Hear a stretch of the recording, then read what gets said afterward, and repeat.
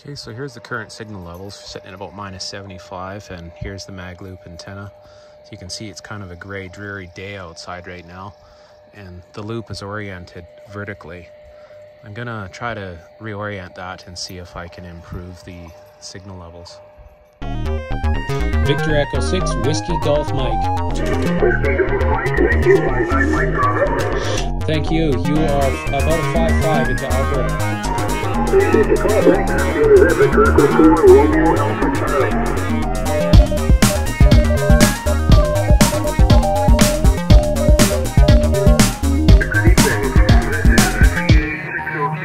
Calling the Alberta Public Service yet? So this is WWV on the AirSpy Discovery HF Plus. I'm using my full-length 80-40 meter fan dipole with a feed point height of about 35 to 38 feet.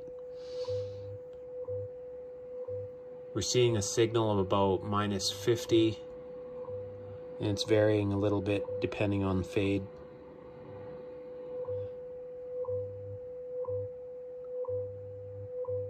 Sitting at -40 right now. We're going to plug in the MLA-30 Plus mag loop antenna, and we're going to compare the received signal strengths. Okay, so this is my fan dipole, and this is the mag loop antenna. And as you can see, I've got the power injector. It's powered up using the USB, and this heads outside where I have the dipole oriented in a vertical manner. And here's the signals that we're seeing. We'll just wait for the fade to do its thing, and we'll kind of take a look at the average signal levels. But right now I'm seeing -85 to -80.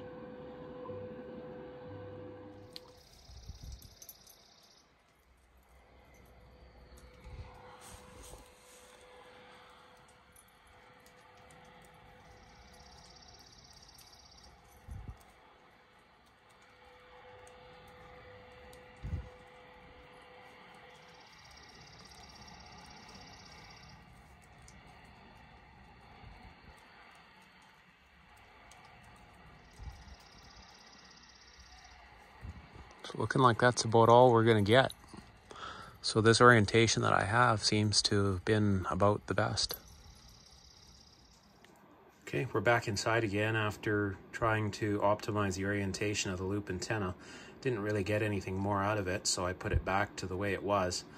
And we're going to switch back over to the 80 meter dipole again and just take a look at where it's at. Okay, well there's quite a bit more signal there, but I think the noise floor is also quite a bit higher. So I suppose the question is what's the difference in the signal to noise ratio? If we've got an equal amount of signal over the noise and it's just shifted up or down between, you know, as comparing the mag loop to the dipole, then that doesn't really show that the dipole is any better. It just means that it's got more of everything. Okay, so right now we're seeing about a -70, -75 over a noise floor of -105 on the dipole, and it's just the propagations come up again. -65 over a 105 noise floor. I'm going to switch back over to the mag loop and see what it looks like. Okay, we're back on the mag loop, and I see -85 over a -105, -110 noise floor.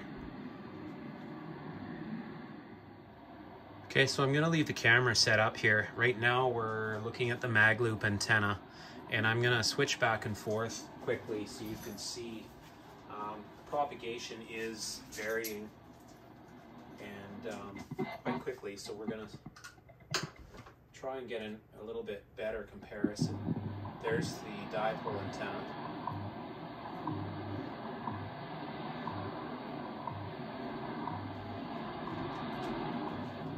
And this is back to the mag loop again.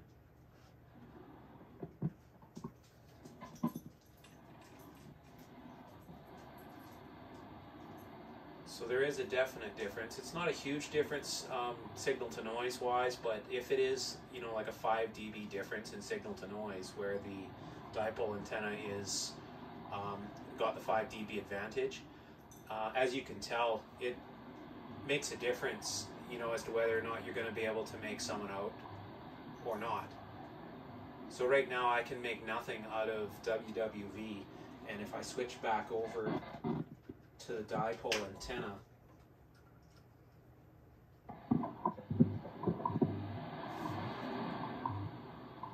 I am now able to copy the signals.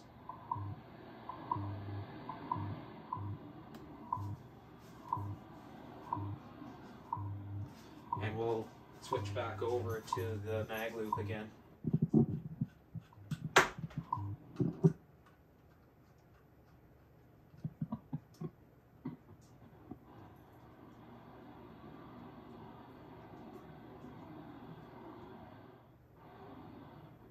There we go.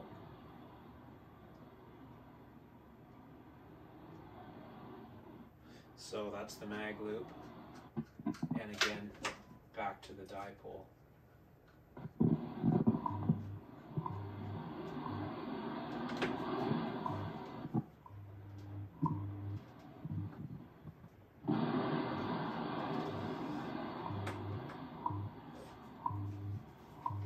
So I suppose if you have no space, to be realistic, the mag loop antenna is pretty amazing for what it is.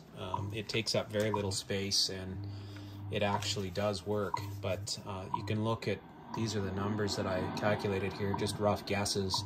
The mag looks like about 25 dB signal to noise, and the dipole looks about 30, and that 5 dB seems to make quite, well, it makes all the difference, because I can copy this. With the mag loop I cannot.